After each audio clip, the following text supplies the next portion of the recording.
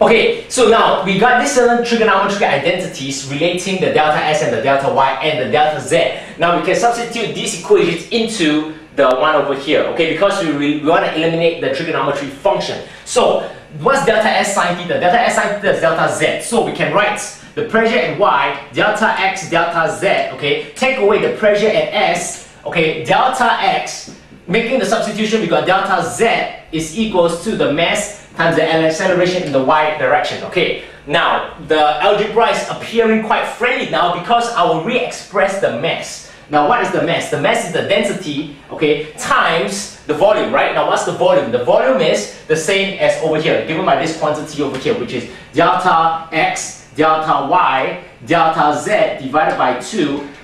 That's the volume times the density times, yeah, that gives us the mass times the acceleration due to Y, okay, in the Y direction. So we got delta X, delta Z, take away delta S, delta X, delta Z. Now we will eliminate this factor dividing by the delta X and delta Z. So we eliminate over here, and finally the equation we have is the pressure at Y minus the pressure at S is equals to, okay, the density times the acceleration in the Y direction times by delta Y divided by 2, okay? So that is one equation that we have here. There we go. So now we want to deal with the second equation, which is the acceleration in the Z direction.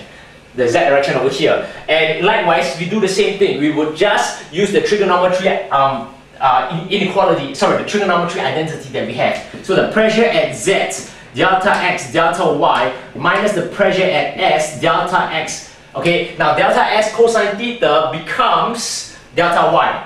Okay? Yep, and take away the specific weight. Delta Y, delta X, delta Z divided by 2 is equals to the mass and the acceleration in the Z-axis. Okay? Acceleration in the Z-axis, like so. Okay, so now we will again do some cancellation. Now the mass can be re-expressed as, okay, the density times delta Y, delta X, delta Z divided by 2. Basically, it's just the density times the volume. So the mass can be re-expressed as that, and we can divide throughout by the delta X and the delta Y. So we eliminate this, we eliminate this, we eliminate this, and we eliminate this, okay? So now what does it become? It becomes the density times the acceleration in the Z-axis times delta Z divided by 2, okay? And this now becomes pressure Z. You take away pressure at S, take away the specific weight times delta Z divided by 2, and that is equals to this one over here, okay? Resolving in the Z direction and simplifying, okay? So this is the second equation that we have, okay?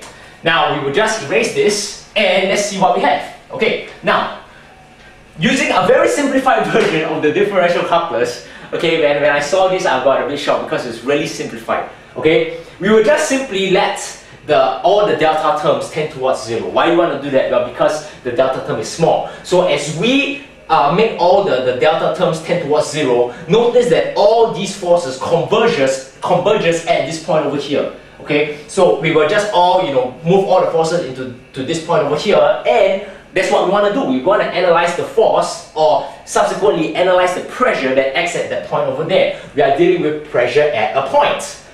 Well, from the look of it, we got one equation over here, we got another equation over here. So if we let all the delta terms tend towards 0, we'll simply have Py take away Ps is equals to 0, because I don't see any problem in letting delta X tend towards 0. Likewise for here, delta Z tends towards 0, delta Z tends towards 0, okay? These terms will cancel out, so we will get the pressure at Z take away the pressure at S is equals to 0, okay?